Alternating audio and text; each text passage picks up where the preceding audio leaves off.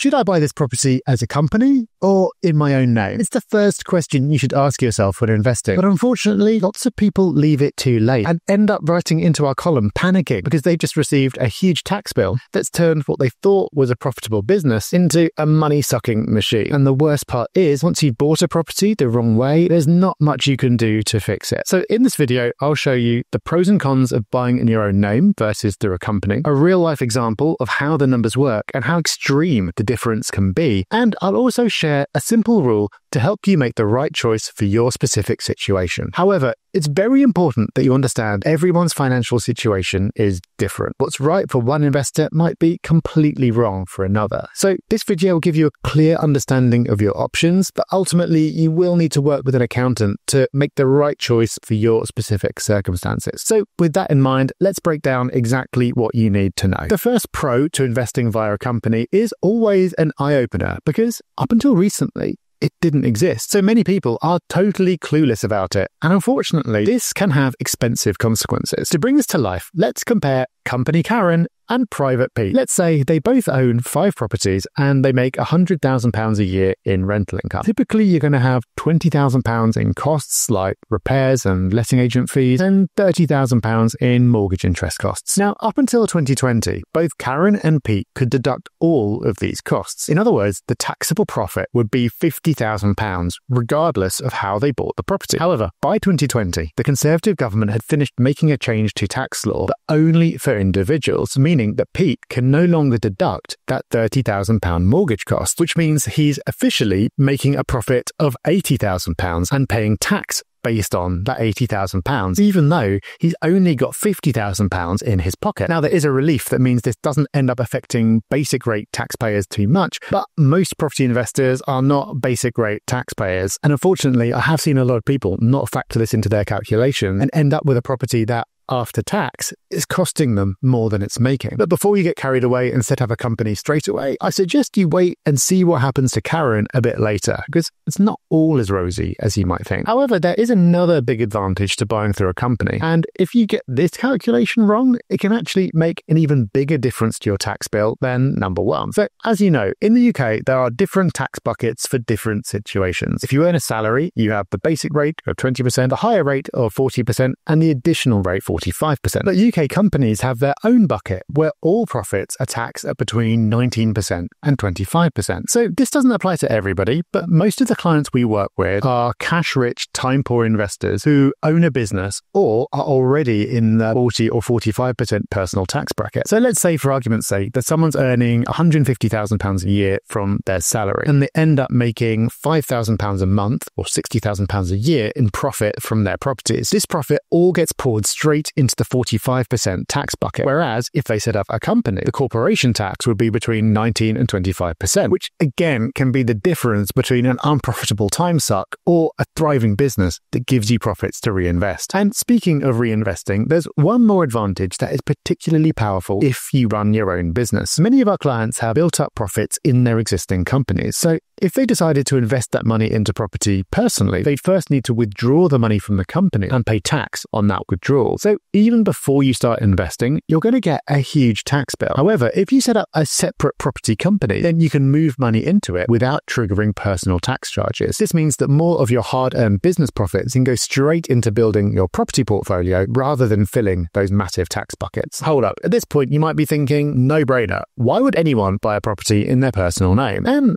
it's a fair question. Those tax benefits are significant, but there are some advantages of buying in your own name that many people overlook. So people talk about setting up a company like it's a walk in the park. And yes, the setup is really easy, but running a company means dealing with additional paperwork, managing a separate business entity, filing annual accounts. You know what? It can be a pain in the backside. So although a company might provide a tax wrapper around your property, it does come with extra responsibilities, which, depending on your personal circumstances, might not be worth the hassle. And that's the first advantage of buying individually. It's simple. And the second advantage ties into this exact same point, but it's often overlooked. When you buy in your own name, your life admin stays exactly the same. You just end up paying more to the taxman. But when you set up a company, dealing with company accounts, corporation tax returns, and potentially even payroll if you decide to take a salary or hire anyone, it all has a cost. And you need to pay an accountant to manage this stuff for you, which might more than wipe out the tax advantage if you've only got a small portfolio. However, there's one difference that has in the past been a deciding factor that has made individual ownership more attractive, and that is access to mortgage deals. In the past, company mortgages were significantly more expensive, and there was far less choice because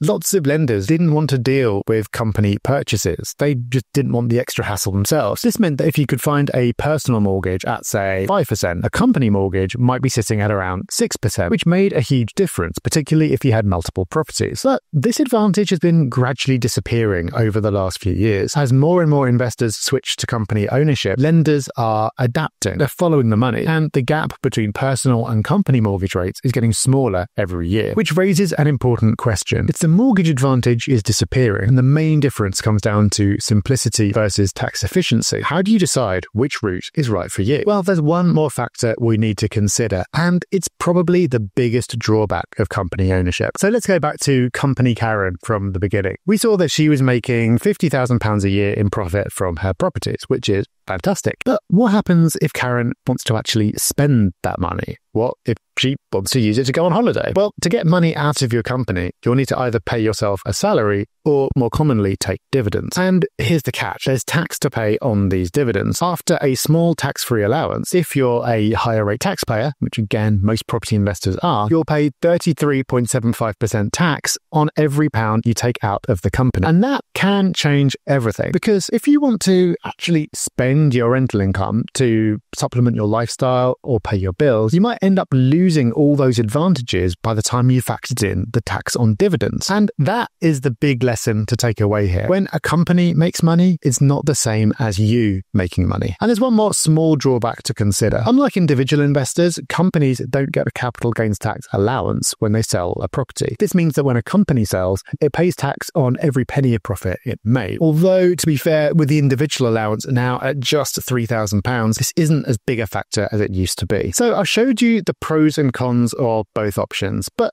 let's take a look at a concrete example to see how the numbers stack up side by side, and then I'll teach you a quick trick that might help you to come to a decision. By the way, if you want to actually run these numbers yourself, you can download our free deal calculator in the description. So let's say you're buying a property for £200,000 with a £50,000 deposit and a £150,000 mortgage. After stamp duty and other costs, you'll have spent about £13,000 on fees. So then let's say you rent it out for £1,200 a month, bringing in £14,400 per year. Your mortgage interest rate is 5%, so that's costing you £7,500 a year, and you've got other running costs like repairs coming to £2,880. Now, let's say you've got a good job earning £60,000 a year, which is pretty typical for many investors we work with. So after all your costs, this property puts £4,020 in the bank. Now, if you own this property through a company, you'll pay corporation tax of £764 on that profit. This leaves your company with £3,256 in its account. But if you own it personally, well, because you can't deduct that mortgage interest, and because you're a higher rate taxpayer from your salary, you'll pay income tax of £3,108. This leaves you with just £912 in your pocket from your property. That's a difference of £2,344, nearly 3 times as much money in the company versus in your personal name. Now remember, if you need to take that money out of the company, you'll pay more tax. But if you're reinvesting it to grow your portfolio, well, that's £2,344 extra working for you each year. But as I mentioned, not every investor is the same. So how can you work out the best decision for you? Well, after working with hundreds of investors, we've developed a simple rule of thumb that can help to guide your decision. And it's to ask yourself a question. Do you need the rental income now or not? If you do need or want the rental income now, it might make more sense to buy personally. Yes, you'll pay more tax on your rental income, but